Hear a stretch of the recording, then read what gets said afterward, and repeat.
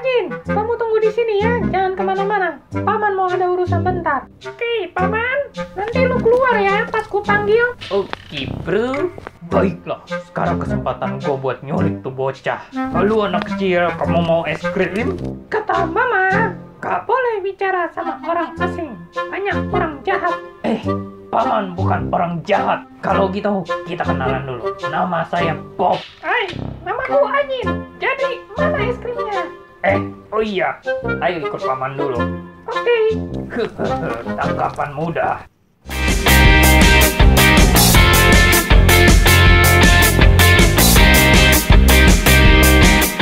Yo, hello guys, kembali lagi bersama gua di Omnitoyverse. Bagaimana kabar kalian hari ini? Gua harap semua sehat selalu. Hari ini gua akan mereview sesuatu yang berbeda. Tetap mainan, tapi kali ini gua mau nge-review model kit SD Cross Silhouette Mazinger Z. Gua sudah menantikan ini lama banget karena gua ada rencana mau ngumpulin robot-robot bantet kayak gini, supaya bisa bikin scene kayak di Super Robot Wars. Sebenarnya ada seri NXH, tapi sekarang seri itu udah rada mahal. So, gue berharap nantinya ini kit bakal dikeluarin seri-seri robot lainnya. Dan gue berharap Bandai jangan resek ngebuat kitnya dijadikan premium Bandai. Walaupun mengingat kebiasaan Bandai itu rada sulit sih. Seperti biasa, mari kita lihat desain boxnya terlebih dahulu, karena yang ngedesain box juga perlu untuk di-mention. Ukuran boxnya standar kit SD Bandai yang panjang. Di bagian depan ini ada artwork dari Mazinger set dalam mode SD dan mode CS-nya. Sekedar info, kalau kalian lihat ada gambar seperti ini di kanan dan kirinya, artinya itu kalian dapat SD dan CS frame-nya. Di bagian samping ini kita bisa melihat fitur apa saja yang didapat. Ada efek part, serta gimmick dari mainan ini. Dan kalau dilihat, harga retail yang biasanya dicantumin di sebelah sini sudah hilang. Dan ini bagian samping lainnya. Nah, sekarang mari kita buka.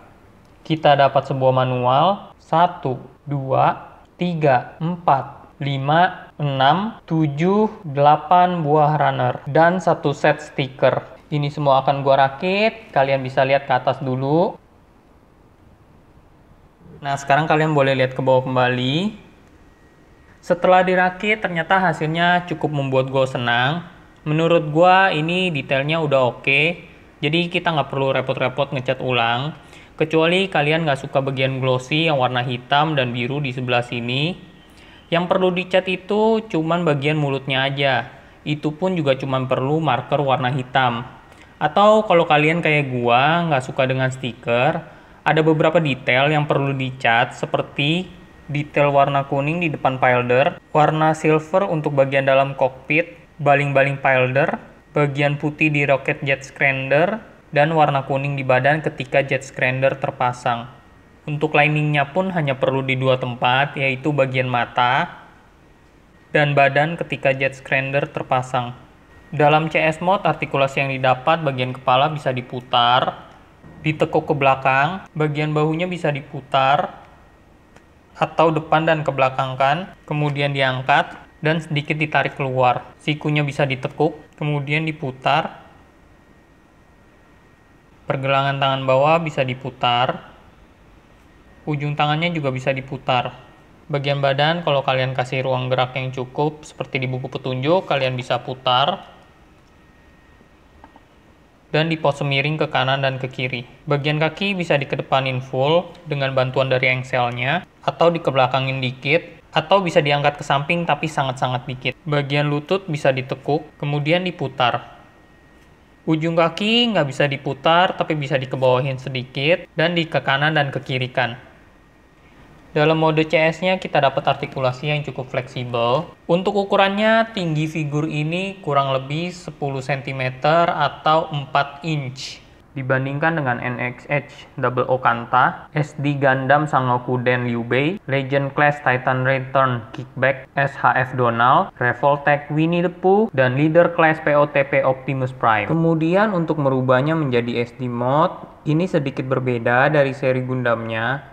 Yang perlu dilakukan hanya mencabut sendi-sendi CS di bagian tangan dan kaki, lalu memasangnya kembali tanpa sendinya. Serta kalau kalian mau mengganti matanya yang menurut gua nggak membuat perubahan yang signifikan. Dalam SD mode ini, perbedaan yang kita dapat pertama, artikulasi yang lebih minim. Kita nggak ada artikulasi menekuk di tangan dan kaki, karena part CS-nya kita cabut. Kedua, ukuran yang lebih pendek menjadi 9 cm atau 3,5 inci dibandingkan dengan NXH Double O Kanta, SD Gundam Sangokuden Liubei, Legend Class Titan Return Kickback SHF Donald, Revoltech Winnie the Pooh, dan Leader Class POTP Optimus Prime. Dan perbedaan yang terakhir adalah matanya yang lebih gede.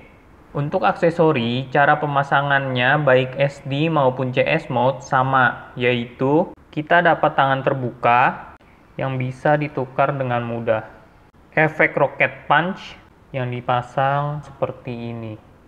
Jet Scrender yang posisi sayapnya bisa dirubah dengan cara dilepas seperti ini. Bagian badan untuk memasang Jet Scrender yang dipasang seperti ini. Yang ditukar seperti ini. Dan yang terakhir adalah fieldernya sendiri. Kesan gua terhadap Mokit ini benar-benar bikin gua happy. Artikulasi, gimmick, serta aksesori yang didapat membuat gua betah memainkannya. Walaupun kalau mau dibilang sebenarnya aksesori yang didapat sedikit kurang sih. Ya, menurut pendapat gua minimal harusnya bisa dikasih efek Brass Fire, plus pisau yang bisa dipasang di bagian tangan buat jurus Iron Cutter, sama misil di perut buat jurus Missile Punch. Mungkin Bandai bakal merilis pack tersendiri buat part-part tersebut, atau kalau mau rese bisa aja dirilis satu set tapi dibuat jadi premium Bandai, atau bahkan gak dirilis sama sekali partnya. Well, kita lihat aja nanti. Dan yang membuat gue takjub dari figur ini, walaupun Mokit, tapi gue merasa ini tuh cukup solid untuk dimainkan ketimbang Mokit-Mokit Bandai lainnya. Dalam artian gak gampang lepas ketimbang Mokit-Mokit SD biasanya. Hanya saja, kalau untuk jangka panjang, jika sering dicabut pasang partnya, gue sedikit khawatir bahwa partnya tersebut bakal gampang loose. Mungkin ada baiknya untuk membeli Mokit ini 2 buah, satu untuk CS mode, satu untuk SD mode. Lagi pula kita perlu part Rocket Punch 2 buah sih, buat bikin scene double Rocket Punch. Untuk harganya, Mokit ini dibanderol harga 1.500 yen. Kalau dikalikan dengan kurs sekarang, let's say kita anggap 130 rupiah, berarti harganya menjadi 195.000. Tapi kalau masuk Indo, gua rasa kalian mesti merogoh kocek kurang lebih 200 ribuan. Dimana dengan harga segitu, menurut gua Mokit ini masih worth it lah buat dibeli. So, sekian reviewan dari gua. Kalian bisa meninggalkan kritik dan saran di kolom komentar. Atau bisa juga merequest mainan untuk di review berikutnya. Jangan malu-malu untuk menuliskannya. Gua akan berusaha untuk mereview mainan yang kalian request.